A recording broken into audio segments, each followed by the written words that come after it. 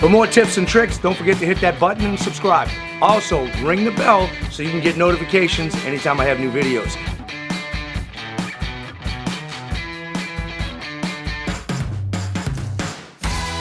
Welcome to Paulstoolbox. I'm Paul Ricalde, and today we are going to cover building a roof for my shed. Now, I have an 8x12 shed, and I'm going to show you a real easy way to cut your rafters and your gusset plates so we can put this together. Let's get started. I'm going to explain some of the components here. This is just an overhang for a shed. It's not a soffit, it's just an overhang. This right here is your rafter. At the top of your rafter is your plumb cut or your ridge cut. And what it would do is attach to a ridge board. If I had a ridge board that came across here, that would attach to it, and another rafter would come from this end, just like that. Now, I'm not going to put a ridge board on here, so I don't need that. I'm just going to have two mitered cuts. My next rafter is going to come straight across here, and we'll put a gusset plate on there to lock them in together. I put two gusset plates on here, one on each side of all my rafters, except for the very last rafters on your shed. The reason why is because you can't have anything on the outside of this rafter. That sits flush with the edge. Your sheathing is going to act like a gusset plate on the two sides of your shed.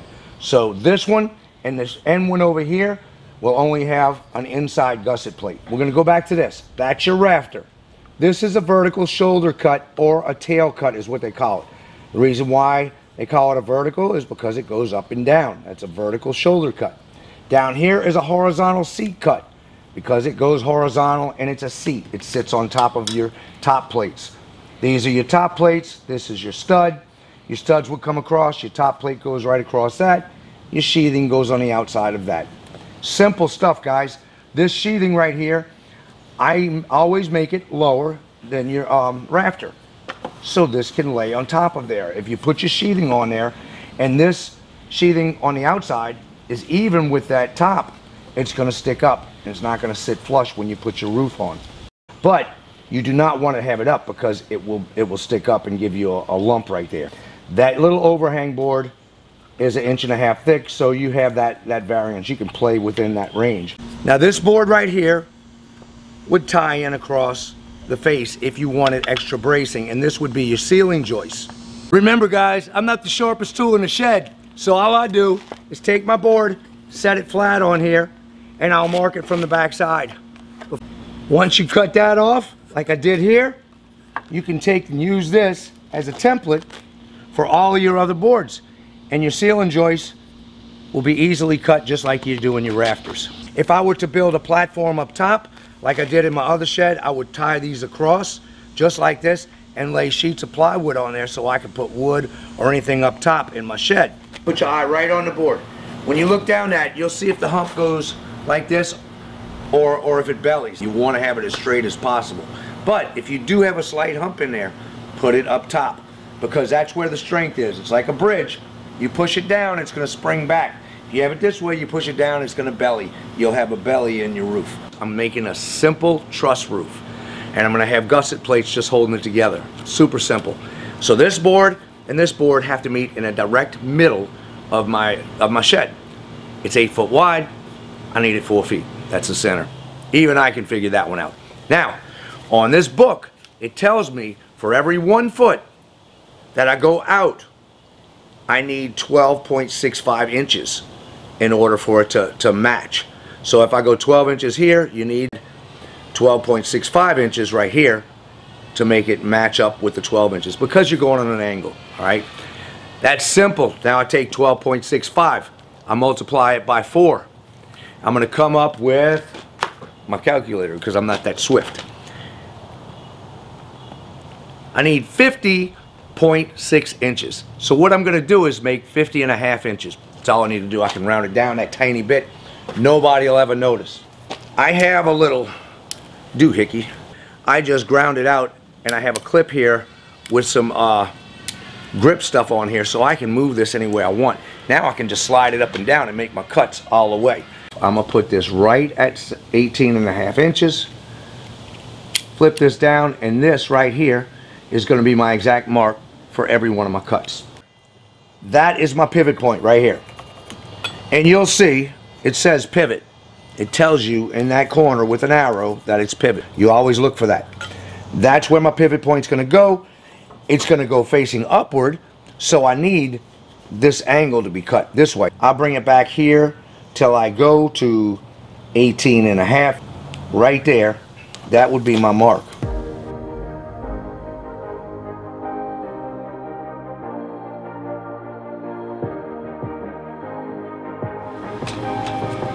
There's my mark at 50.5. Remember this little piece I have on my square? That makes it easier. I'll just slide it back, let it touch, and there's my mark. I'll double check my measurement, 50.5. You see I'm right on it. And we need to make our bird's mouth, right? With the Swanson Speed Square, there's a couple of ways to do this. You can take this and set it up, just like this, to where the pivot would go on the backside right here. See how that diamond, if I go and I swivel it over, it's gonna line up perfectly where you have the top and the bottom of that diamond right in the middle of this hole. When you do that, you mark your line back toward your board that you're cutting from. Okay, this is my board, so I'm cutting toward my board. That bird's mouth right there should be 3.5 inches back. You see that diamond? You have it on all of the Swanson Speed Squares. Once you have this mark, watch how easy it is. You take it, and you're going to have your mark on this side. So you slide it over, you flip it just like that. All you're doing is flipping it. Once you do that, the pivot is facing toward the front. You slide this back to where your diamond fits right on the top and the bottom of this line. You see that line goes directly through the diamond.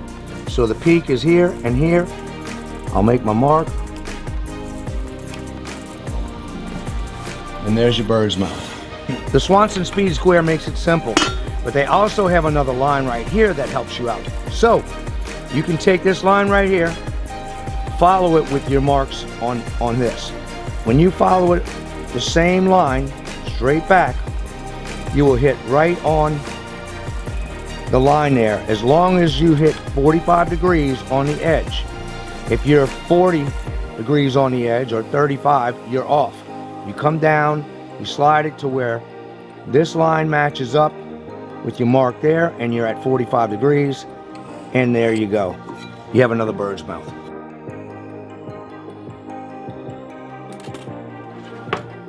So now I'll just cut this part off.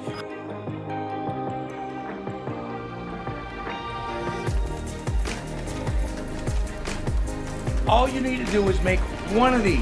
You can write pattern or just put a big P on there.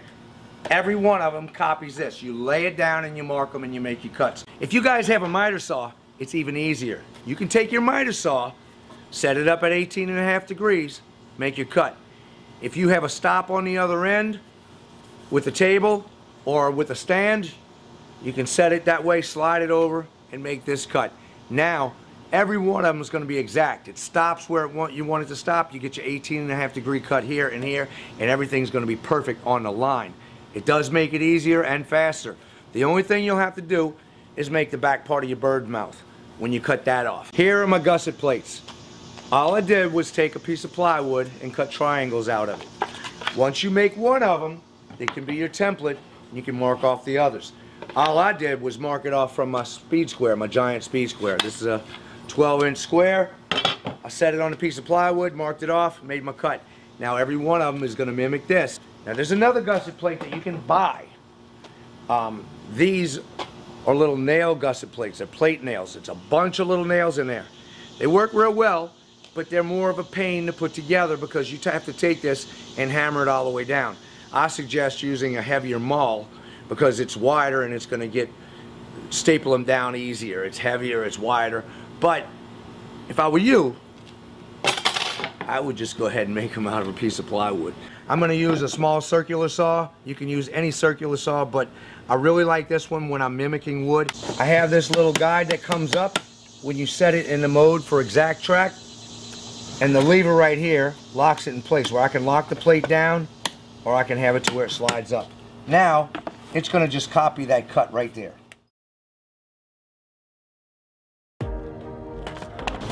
Now, an experienced framer is not going to do this, but I'm going to show you how the DIYer would do this. You can take a piece of plywood and set it down, and we'll mark off how my ridge goes, so we can get the exact angle. That way we lay your boards down on an exact angle and every one of them is going to line up. I'm using 1.5 inch screws. We're going to take our two boards, set them up to where they marry each other perfectly. And then I can just mark it like this. Simple stuff. You don't have to do this. This will just help you to align every one of them in case you have a cut that's a little bit off. Next, I'm going to take my plate, and I have a line right here, or right where my center is.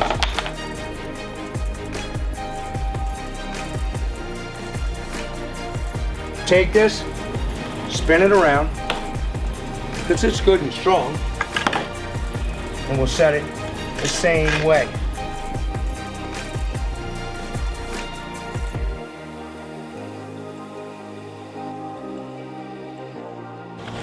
Now you can take your blade to where it rubs up against the wood right here, and you follow that.